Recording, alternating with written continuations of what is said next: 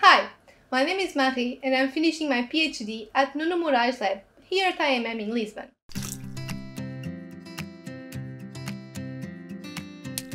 In the lab, we study disease transcriptomics. That is, we use bioinformatic tools to look at the cellular transcripts that reflect their gene expression to address our scientific questions. My project was focused on Alzheimer's and Parkinson's diseases, the two most common neurodegenerative disorders in the world whose major risk factor is aging.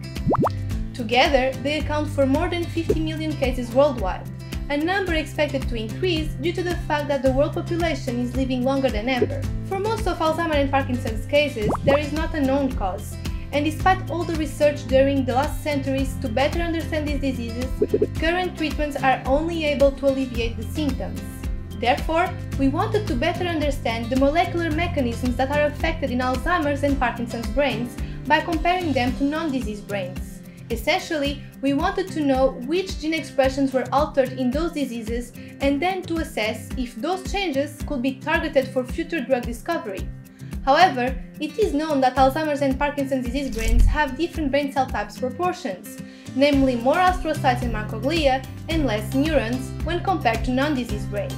As such, we needed to account for this unbalance in brain cell types in order to distinguish which gene expression changes were intrinsic to the diseases from the ones that were associated with difference in brain cell types proportions.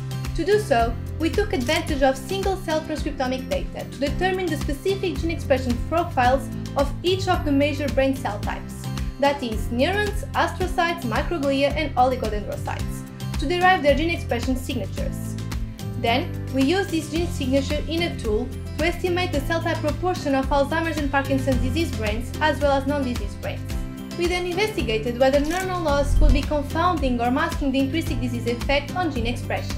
And indeed, we found genes that were previously reported as playing a role in Alzheimer's and Parkinson's diseases, but we found out that these gene alterations were mainly due to the loss of neurons and not to the disease effect per se. Additionally, both disorders might share the same mechanism of disease progression, so we investigated the similarities between the intrinsic gene alteration in Alzheimer's and Parkinson's brains. This comparison allowed us to also distinguish genes that are commonly altered in both disorders as well as specifically perturbed in each one of them. Moreover, by comparing our results against a big data set of gene alterations that are the consequence of non-drug treatments, we computationally identified novel drug candidates that could specifically target Alzheimer and Parkinson's associated alterations and therefore assist in developing new Alzheimer and Parkinson therapeutics. In summary, my PhD project helped to demonstrate the potential of using cellular composition when analyzing diseases at the transcriptomic level, as well as how to foster the discovery of potential therapeutic targets for Alzheimer, Parkinson, and even other neurodegenerative diseases.